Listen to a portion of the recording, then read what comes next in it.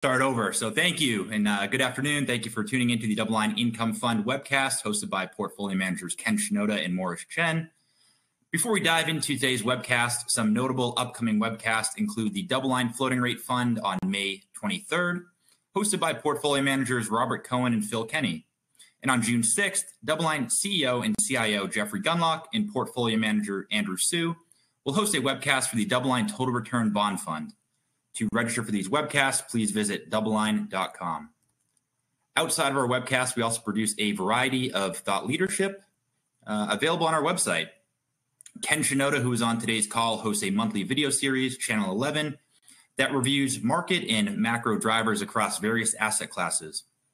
We also have two podcasts, the Monday Morning Minutes podcast, hosted by portfolio managers Sam Lau and Jeff Mayberry, which is released every Friday afternoon and covers timely market commentary and macro events for the week. And the Sherman Show podcast, hosted by Deputy CIO Jeff Sherman and Sam Lau. Lastly, PS Perspectives is a monthly series hosted by our product specialist team, exploring DoubleLine's latest thoughts on financial markets. These videos can be found on the DoubleLine Capital YouTube page. Moving on to fund offerings, the DoubleLine Income Fund is offered with two share classes, a retail share class and an institutional share class. Minimum investment amounts and expense ratio details are listed on the slide for both share classes. Looking at performance, the Income Fund institutional share class has returned 1.44% year-to-date through April 30th, and the fund's performance has been particularly strong since the depths of March of 2020. Over the three-year period ending April 30th, the institutional share class, ticker DBLIX, has returned 2.62% on an annualized basis, relative to the Bloomberg U.S. Aggregate Bond Index return of negative 3.15% annualized, for a total outperformance of 577 basis points annualized over the last 3 years. And on the bottom left-hand side of the screen, you can see the fund's 30-day SEC yield of just north of 9% for the institutional share class. With that, let me turn the webcast over to portfolio managers Ken Shinoda and Chen. Thank you. All right, thanks, Phil. Appreciate the intro. Give me a second to load up these slides here. All right, so as Phil noted, SEC yield of 9.2% net, still a pretty short interest rate duration of 2.5 years, weighted average life around 5, 51% of the portfolio floating rate.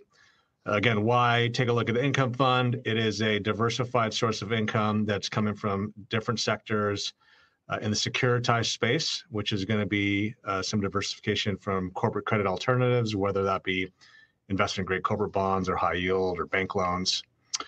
We generally carry a lower interest rate risk than intermediate-term funds, with the Bloomberg Aggregate Index having a duration of around 6.25 years or so, and us being much, much shorter right now. So it's a complementary way to get some diversity in your portfolio and some higher yields. All right. Taking a deeper dive here, you can see that our largest weighting is to the residential mortgage credit sector, being about 31% of the portfolio. Pretty diversified across the subsectors of RMBS, with a tilt on credit risk transfer, which are floating rate, packaged up bonds from Fannie and Freddie. It's a very high quality collateral. Non-QM or new non-agency mortgage bonds, reperforming non-performing loan bonds, about 4% of the portfolio. Next largest weighting to CMBS, 21%, and I'm going to leave those details for Chen to cover. And CLOs, 24% of the portfolio, mix of investment grade, below investment grade. So the credit quality we've been increasing in the portfolio. We've increased the investment grade broadly. It's about, on the top right-hand side, you can see almost half the portfolio is now investment grade, which is a change from about 2-3 years ago, because with short-term rates much higher and just yields and spreads wider broadly, you don't really have to go down to the very kind of below investment grade parts of the market to capture yield. We can stick with kind of a more blended approach with higher quality investment grade. Agency mortgages, 6% of the portfolio, also one of the cheaper parts of the market. We'll look at some slides on that in a little bit. and ABS about 8%. So far, we're up a little under 2% this year. It's a little bit lower than the broader market. The non-agencies are up around 5.5%. The agency book is up around 3.5%. CMBS, even with the headlines, still up about 2.5%. CLO's up about 8%. We just got hit on some of the ABS bonds when the Credit Suisse broker-dealer portfolio got sold. We had some matchers that were on that list, and some of those bonds that are a little bit more esoteric got hit.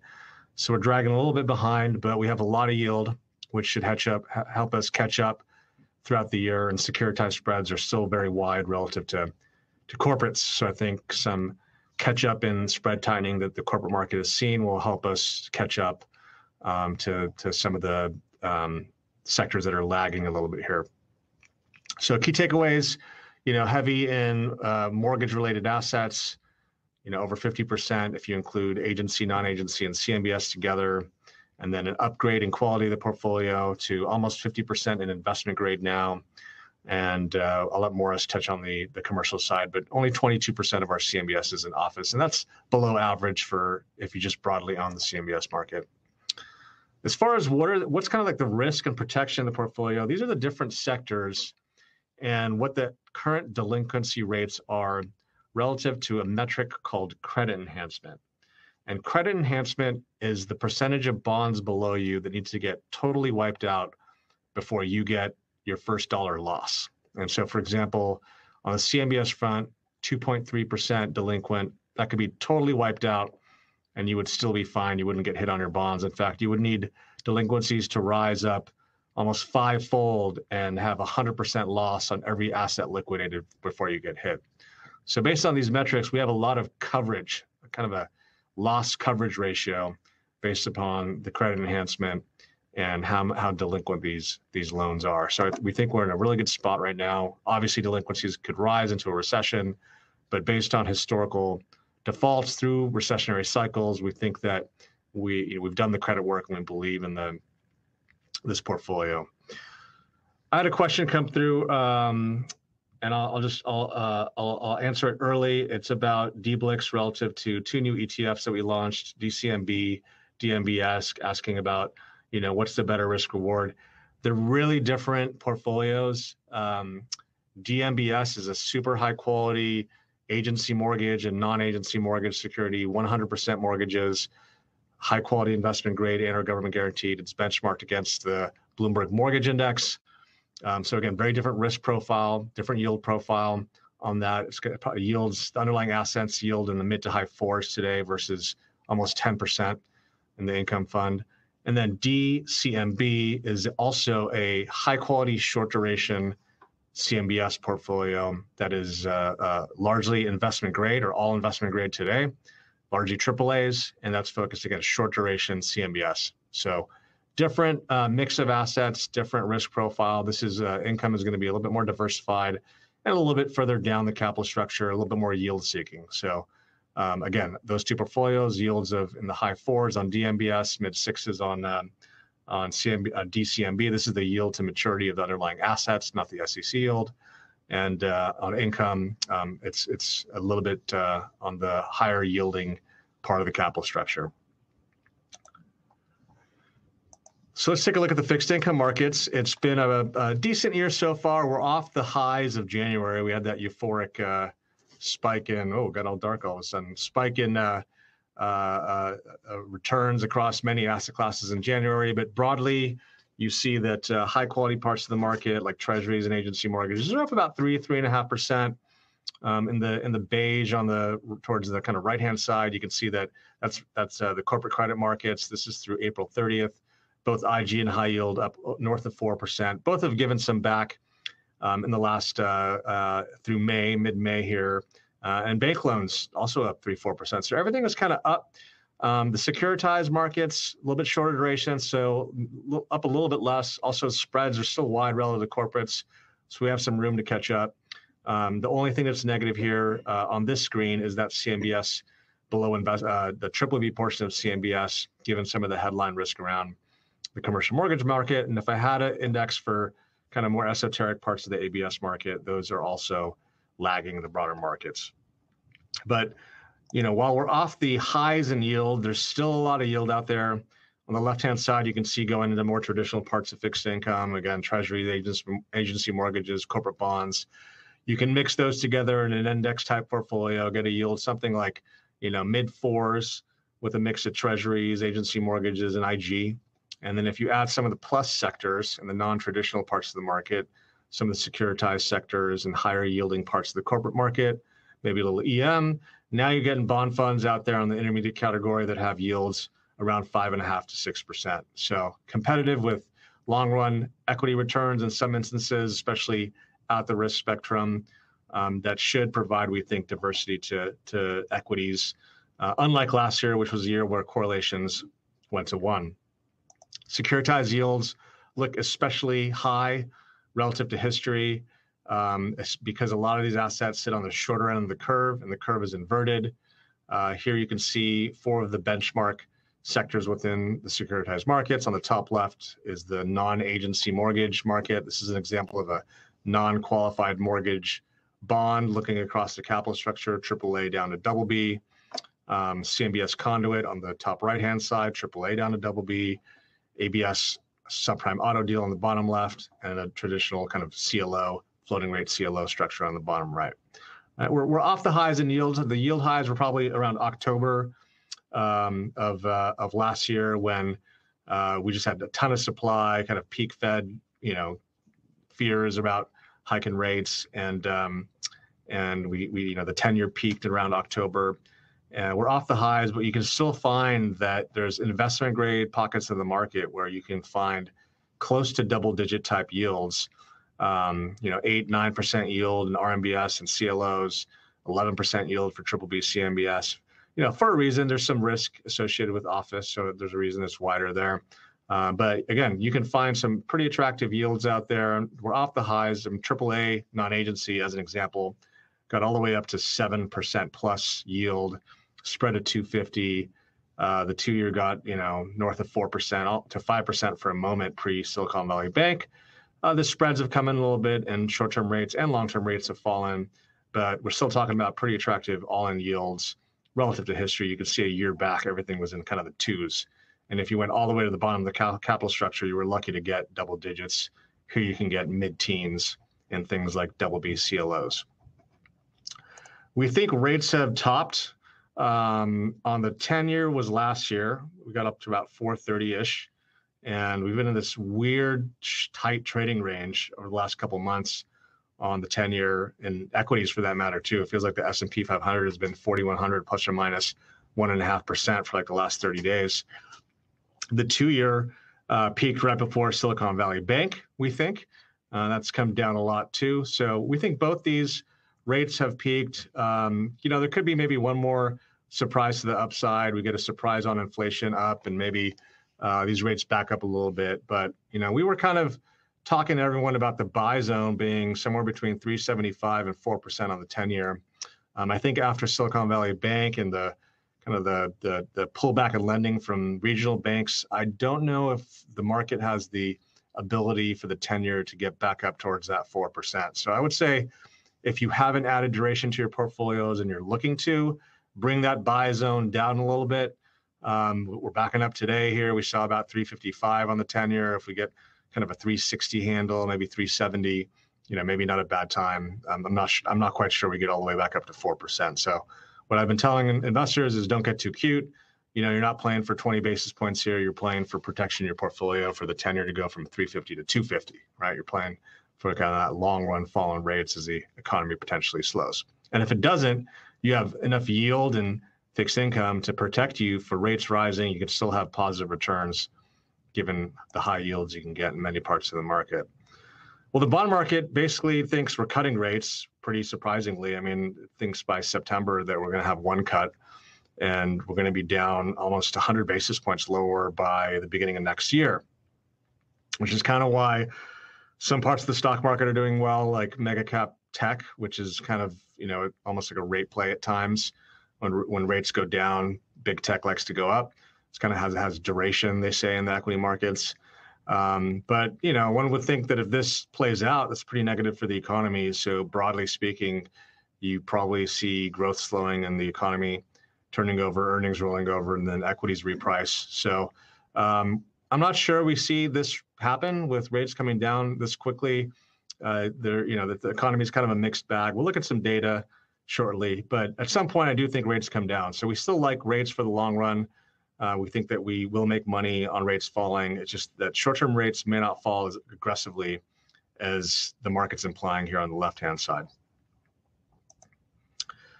A couple things the Fed has going for it, though, is that break-evens are relatively anchored. There was a moment in time in early 2023, the blue line, the 2-year break-even, was shot up pretty dramatically. And that was not a good thing. That was pre-SVB. And if you look back to the last time that happened, that was in kind of right before the hikes in early 2022, which led to a big shakeup in markets, increased volatility, stocks down, spreads wider.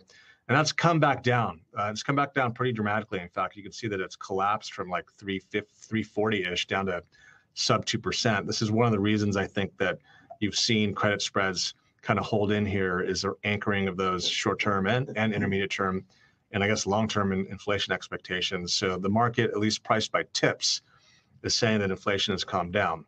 So as we look at kind of the broader fixed income markets, this is my What's Cheap report that we look every month now on Channel 11. This is available. This packet's available, or a packet that this is in is available.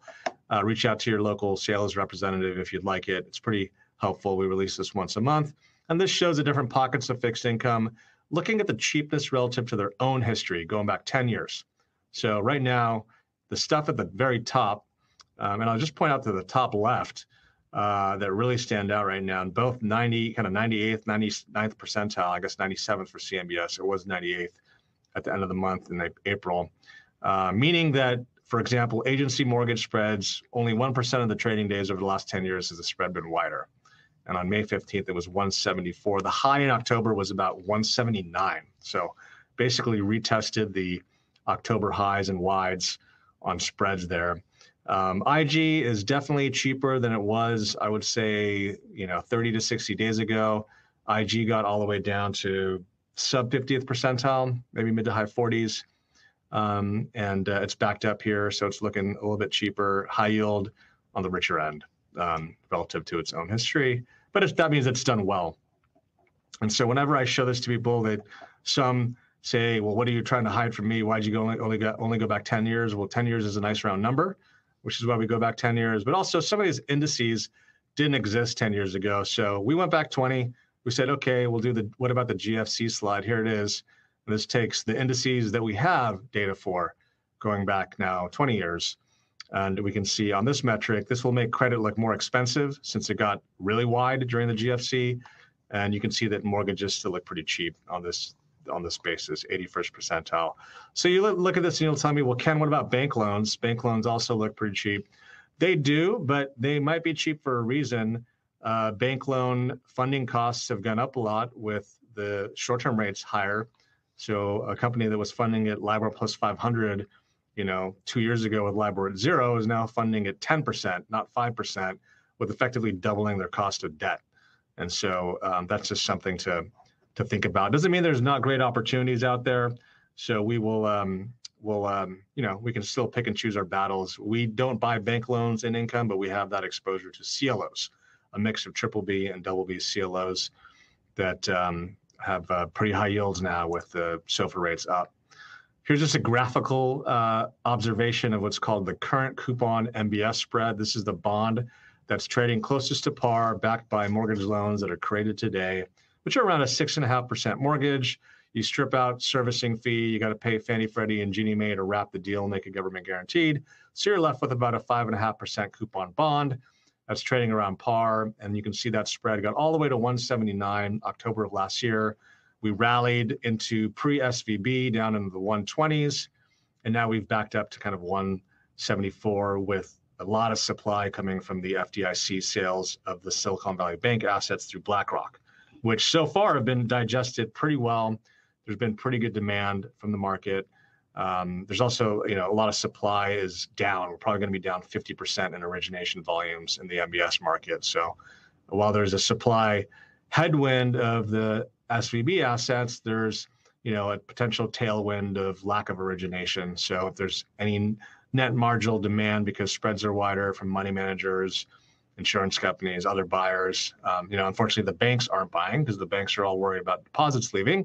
But as other money steps in, seeing relative value, that could contain spreads here. So I don't see that much more downside. We got to the 250, 300 area on spread during the GFC. You can see that on this slide.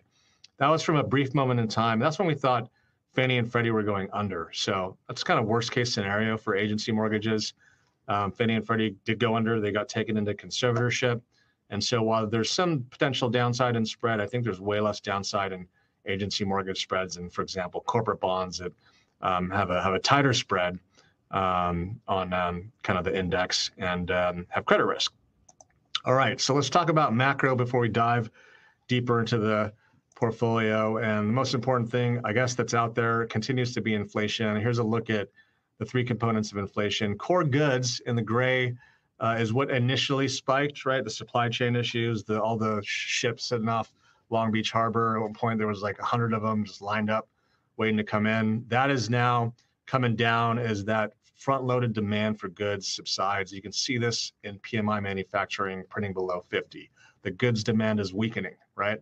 People bought cars, people bought, a washer dryer. They only need one. They don't need one every year. And so that is expected to come down.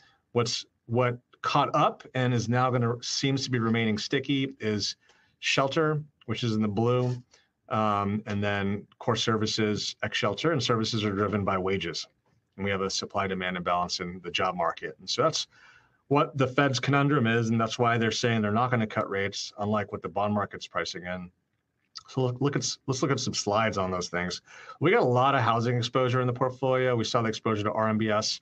We saw the exposure to CMBS, of which there's some multifamily exposure. But housing, to the detriment of the inflation fight, remains resilient. It's about down 5% from the peak. The peak was the summer of last year as far as home prices. And the reason it's not collapsing like some of the haters that were calling for, down 30, 40% like the GFC is they don't look at the data. They just like to say, they think it's like a bond price, yields up, home prices down. It doesn't work like that. There's plenty of times going back through history where rates went higher, like through the 70s and 80s and 90s, when we had a rise in rates and we had home prices go up. It really comes down to supply demand. And here you can see that existing inventory is close to all-time lows.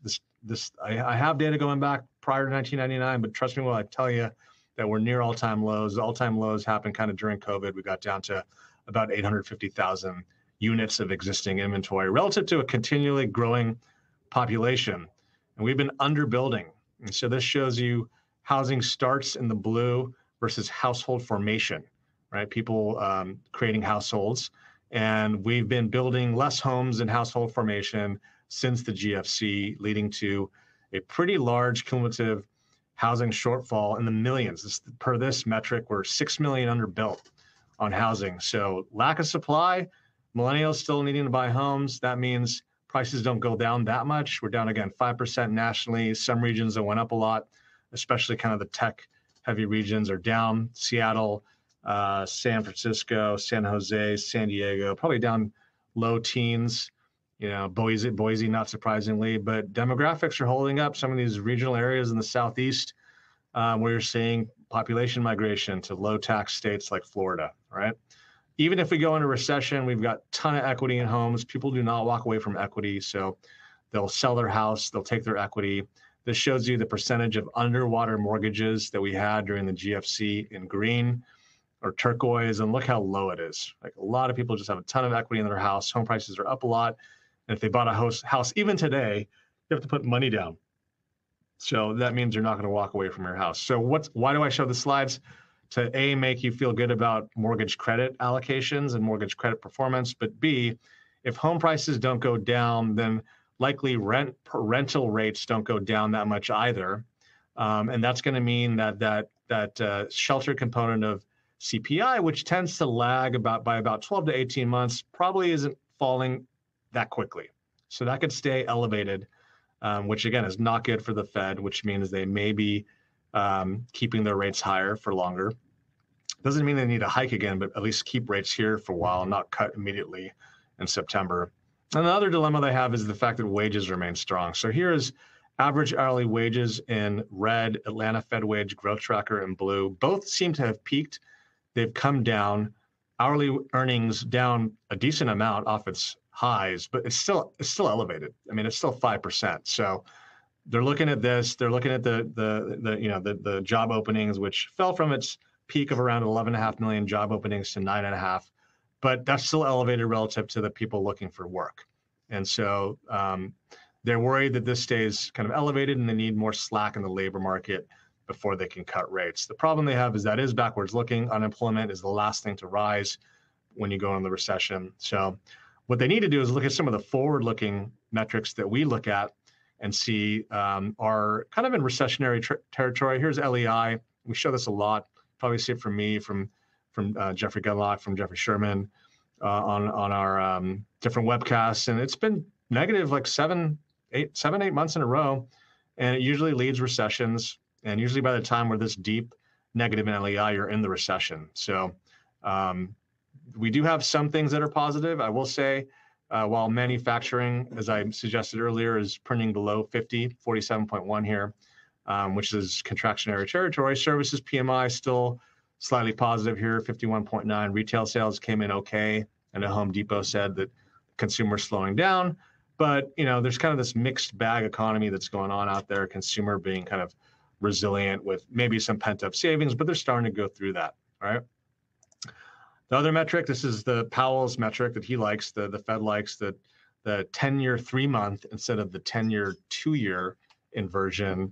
And this saw this big spike of this inversion right after SVB. This got all the way down to about 180 basis points at one point. It's now at 162 as of whatever date this was, which I don't see on my screen. No, May 15th. And again, usually when this flips this negative, you're almost every time I've seen a recession here. So again, these are kind of the recession watch things out there. Doesn't mean that we can't muddle along here and have another positive quarter of GDP thanks to the consumer.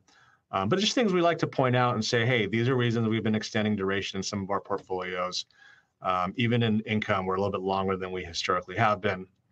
One thing that's kind of doesn't always work for recessions, but I just wanted to point it out because I do think it's interesting about the behavior of the consumer is that we had all this pent-up savings thanks to the stimulus checks. We started spending, and dropping our savings rate. This is like a monthly savings rate as a percentage of disposable income, and it kind of was dropping. It was almost alarming. And you could say, okay, well, inflation's high, so people got to spend more money for food and at the tank and so on and so forth. And it's gone up very recently. So has it gone up because people are getting paid more, or is it going up because people are worried about the future? We've got a lot of negative consumer sentiment data, and people start saving when they're worried about maybe they need money for a rainy day. So that's just something to think about is what does this mean, this increased savings rate? While there are pent-up savings that the consumer has in the bank, I think I saw the latest number was 500 billion, down from over $1 trillion right after all the stimmy checks. They're spending through that, and so maybe once they spend a little bit more through that, they may want to start building it back up for that rainy day, and that means a slowdown in consumption. That can also be a catalyst for slowing growth. So just some things to think about, not like doom and gloom end of the world right now, but just that there are risks out there. There are signs that economy could be slowing, and so maybe one should be a little bit more conservative with their kind of asset allocation, especially equities that seem, more positively priced with a pushback up in earnings expectations on the S&P 500 in the fourth quarter, whereas I think fixed income, at least parts of fixed income, seem to be pricing in a little bit more risk with spreads being wider. Now, the banking issue is something new from the last time we had an income webcast. The last time we had one was about 6 months ago. And when SVB happened, I turned more negative because I thought, why would anyone ever leave their money in a regional bank and not just buy T-bills and money markets and just hang out and enjoy higher yields and the almost nothing they pay you in the checking account or savings account? And we saw that spike. It's kind of going sideways. I think just money is a little lazy. If you're under the 250K FDIC balance, maybe you're not so worried. But I think the longer that this banking issues get stretched out, the longer the curve is inverted, the more banks that potentially go under, the more to the forefront that, this type of, reality comes out to mom and pop that, hey, look, maybe I should just be in the big money center banks, and maybe I should put some more money in money markets and things like that. This is a strain on bank deposits. And I think they've already pulled back, and they'll pull back even more. They're big lenders to small business. Small business is 46% of employment in the US.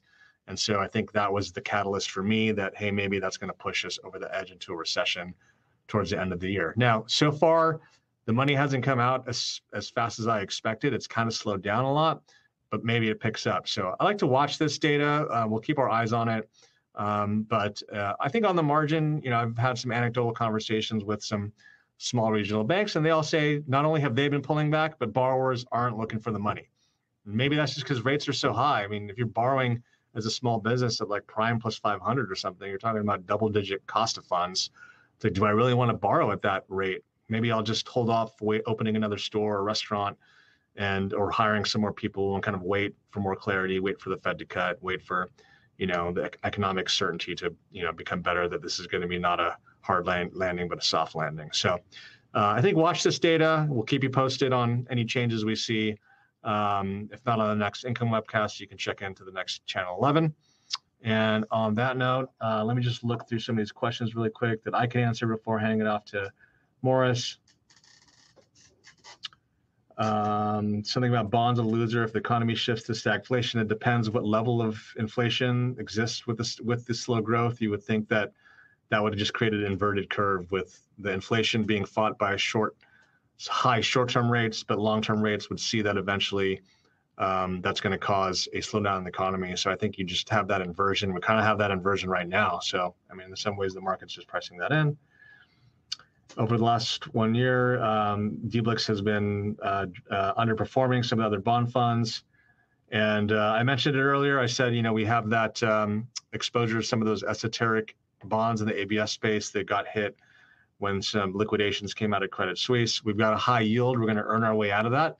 And then we have some assets that have wide spreads relative to other sectors that eventually will see some price appreciation on those, and hopefully some recovery in those ABS bonds too. So unfortunately, we had that allocation and we got hit with that liquidation coming out of CS.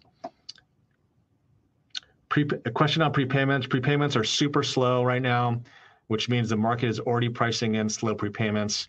Rates could fall and there would still be muted prepayments. So mortgage prepayment risk in the MBS market is very low. It's one of the lowest prepayment risk environments that we've seen in the MBS market in decades, because of how high rates are relative to where mortgages are. A couple questions on CMBS. I'll let Morris answer that question on higher rates by the Fed. Yeah, I think the Fed could maybe go one more time, but I think after that they'll slow down and give it time to see how things shake out. What do you think about munis right now? Yes, it feels kind of rich. I've looked at them for the PA, and the longer end munis look kind of expensive. Any opinion on preferreds? I don't know. I never was a huge fan of bank preferreds. I just felt like, they're perpetual potentially. And so you just have this, never ending risk that's out there. I know the tax treatment is good. Can you discuss MBS spreads? Should the Fed stop QT? The Fed stopping QT and or rate vol coming down should bring MBS spreads in. All right, so that's, I just want to save some time for Morris. So I'm going to pass along to Morris to talk about the rest of the portfolio. Thanks, Morris. All right, thanks, Ken. Hello, everyone. So we're diving into the portfolio. We'll start with commercial real estate first. With respect to what we're seeing on the boots on the ground in terms of commercial real estate, again, there's a tighter lending environment that's ongoing at this juncture. I would just point out, market's somewhat self-regulating. This is an environment where lending was loose coming into this rate hiking cycle. I think the environment in itself is the stresses that's causing the commercial real estate right now is higher interest rates. It's less about deterioration in terms of credit quality or looser lending. But in essence, self-regulation, you're seeing this from a loan-to-value perspective in terms of leverage ratios. It dropped precipitously as the Fed continued to hike rates. Even into 2022, I would say that loan-to-values were low. And as we're kind of thinking out on the horizon, we're looking at commercial bond spreads. Here, you can definitely see the recent changes in terms of spread widening across the capital structure. A lot of this due to a combination of negative headlines surrounding commercial real estate in conjunction with the uncertainty that investors are looking out on their horizon for commercial real estate properties. And then you layer in what happened in March, the regional bank dilemma, and that's puts together a concoction of reasons that CMBS spreads decide to widen.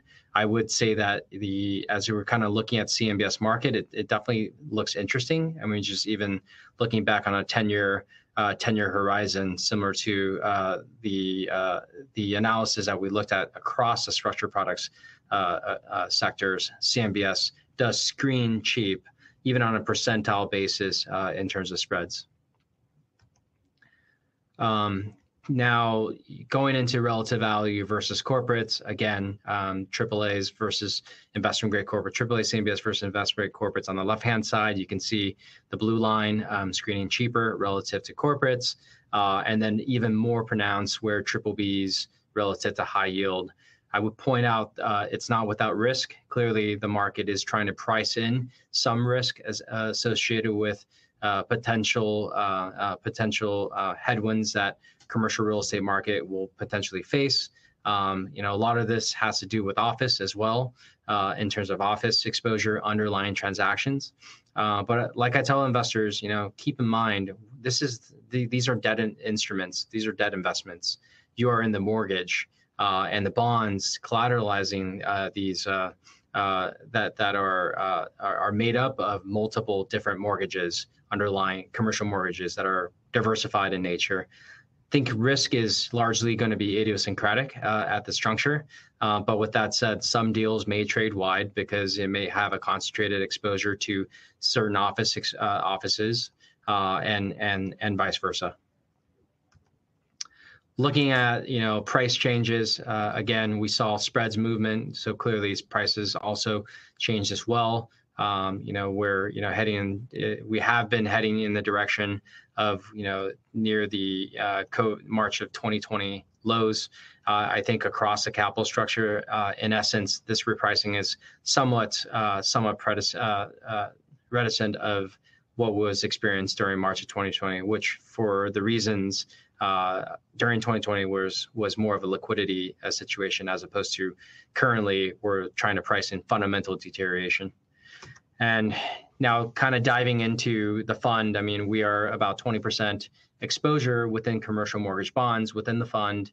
And here, I just want to point out to everyone, we do have different subsectors of CMBS comprised of conduit securities. These are, backed by multiple loans. These are CMBS bonds backed by multiple loans. Typically, loans are fixed rate in nature that are 10 years in term from the original issue date.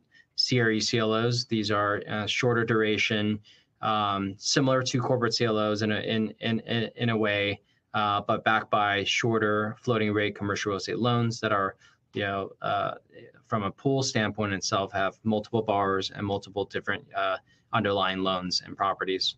And then SASB is a single asset, single borrower, typically floating rate transaction that are backed by one property or a portfolio of properties with one borrower. So as you can see, again, from a risk metric perspective, there is significant credit enhancement. I mean, even in our conduit portfolio, we have about 37% in credit enhancement or subordination at our tranche level LTV. So meaning the bond rating and the bonds that we specifically own, if you were to just peer through based on where the mortgage is and where the bond is structured, those are the LTV for conduits is 39%.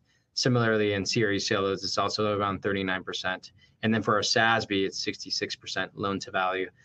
These are important to kind of point out.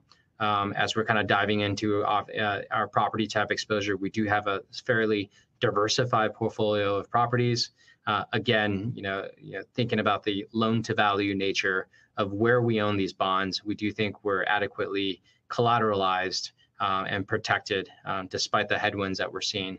A lot of the repricing has to do with within CMBS has to do with extension. So, investors are trying to rationalize when the timing of payback would be for particular loans that are underlying these pools.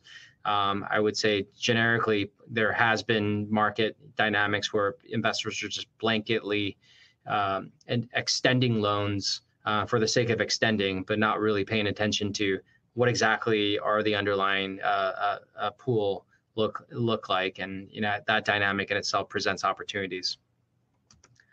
Going into the consumer-oriented section of our portfolio, where you're looking at consumer loans, we have seen consumer loan delinquencies trending higher since the lows in terms of June of 2021, particularly in the lower credit score area where the FICO scores are lower. And I think from a trend perspective in itself, while delinquencies have been trending up, I'd say that generally speaking, consumer loans in terms of where we are in terms of these delinquencies compare versus previous cycles, we're still at very, very low levels or below those levels. Thinking about the consumer loan sector, just given the delinquency in terms of fundamentals, here now we're seeing yields of these securities. On the left-hand side of this chart, you're seeing single A yields currently at 7.57%. Relative to where yields were in December of 2021, where you're about almost sixfold in terms of yield pickup relative to the 2021 environment. The caveat would be, yes, rates were extremely low in 2021, but I would kind of point out also spreads have widened in a meaningful manner, even in the ABS consumer loan side. And for BBB, same picture. And as we're kind of looking out into the fundamental world, there is a relative value component. You're getting these excess yields, you're getting exposure to consumer loans. But I would point out, just given the credit enhancement that we're currently seeing within these bonds, a lot of these bonds are pretty short. So even for a BBB tranche, that's fairly short. Given the delevering nature of these profiles, you're seeing credit enhancement or subordination continue to build as consumer loans pay off. So here on the right-hand side, you're seeing CE build from the date of issuance relative to the seasoning of the transaction. At the very bottom portion of the chart in the green, those are cumulative net loss that's experienced. It peaks out around 10%. But as you can see, for single A, even for BBB bonds, over time, you have significant amount of protection. And we think at these yields, a lot of these investments make a lot of sense. On a relative value basis, similar to the CMBS picture, you're seeing senior ABS screen cheap relative to corporates. Similarly, for other areas of below AAA, so AA to BBB asset-backed securities, they're also compare on a relative value basis, screen cheaper versus corporate BBB as well. So there is a thematic tone as we're looking within structured credit, whether it's CMBS or ABS, and including RMBS, you're definitely getting that relative value pickup. Looking into the corporate world as we're thinking about CLOs within the fund, we would point out that just relative to default rates have been low. There has been we do have an internal view that defaults will continue to likely pick up, starting at the lower rated companies or riskier companies. But I think in essence, if you just think about the CLOs market relative to what we experienced during the GFC. So here is a good comparison. During the GFC, CLO 1.0 transactions, so transactions issued prior to 2009 and prior, AAA's experienced zero defaults. Similarly, double A's only experience about one default out of 616 transactions. And you can kind of get the thematic tone here, where even for during the GFC, CLOs were adequately protected. At least the performance of the underlying transaction, alignment of incentive in terms of the manager that's managing those deals helps, in conjunction with the diversification of underlying pool, helps alleviate stresses underlying those bonds. And now looking to the right-hand side, where you're looking at deals issued 2010 and later, again, defaults have been extremely low, not too surprising, just given corporate defaults have also been low. But we're pointing this out that the CLO market, there's a reason why it's popular. As a function of that, the yields have also gapped out. Similarly to other structured credit, where even on a yield basis, you're seeing it near its sort of 10-year highs within the corporate CLO market. So, net, whether it's CMBS, ABS, and or corporate CLOs within the securitized product cohort, you're definitely seeing this same thematic tone where spreads have widened and yields are high relative to corporates.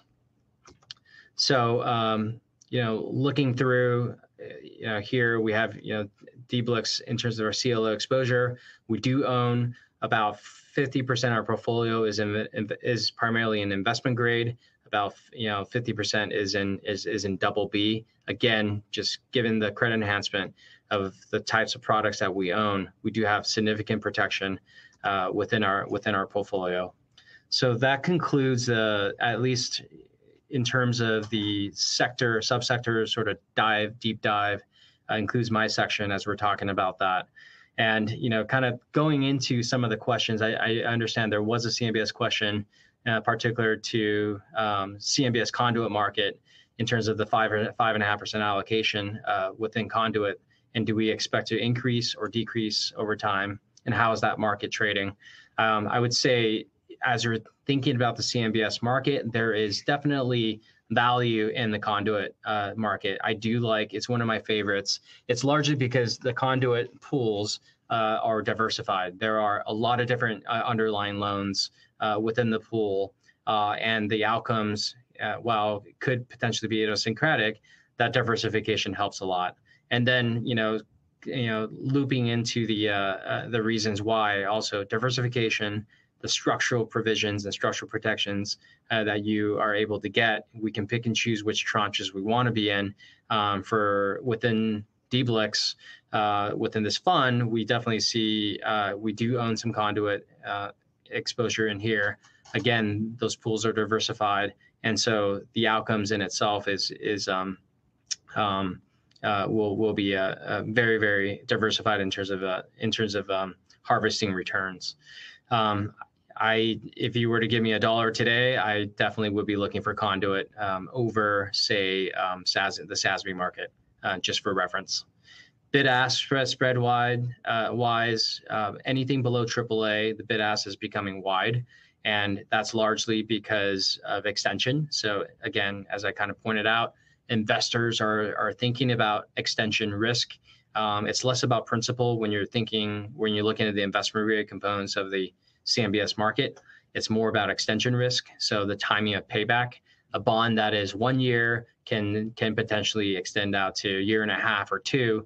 And as a function of that, the pricing mechanism for those securities needs to be reflected as such. So we're going through the current cycle of the CMBS market. Spread widening is largely because investors are trying to price to worst, and that creates opportunities, and that's one of the reasons why we're constructive within the CMBS market, despite the headlines that we're seeing and despite some of the headwinds, because a lot of these deals are structured appropriately. There's been a lot of good collateral underlying these transactions, and we have seen loans pay off in a timely manner. So that concludes the extent of this the current webcast, and I appreciate everyone's attention. And we'll continue on later this year. But thank you for the support, and wish everyone good luck.